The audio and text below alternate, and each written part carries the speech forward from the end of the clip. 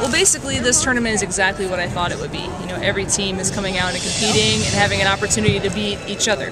You know, Belmont yesterday beat Miami, Ohio. You know, we lost to Jacksonville State, and then the flip happened today. Miami, Ohio beat Jacksonville State, then we beat Belmont. So this next match we got coming up is, you know, going to be a true test how we can bounce back after 2 tough matches.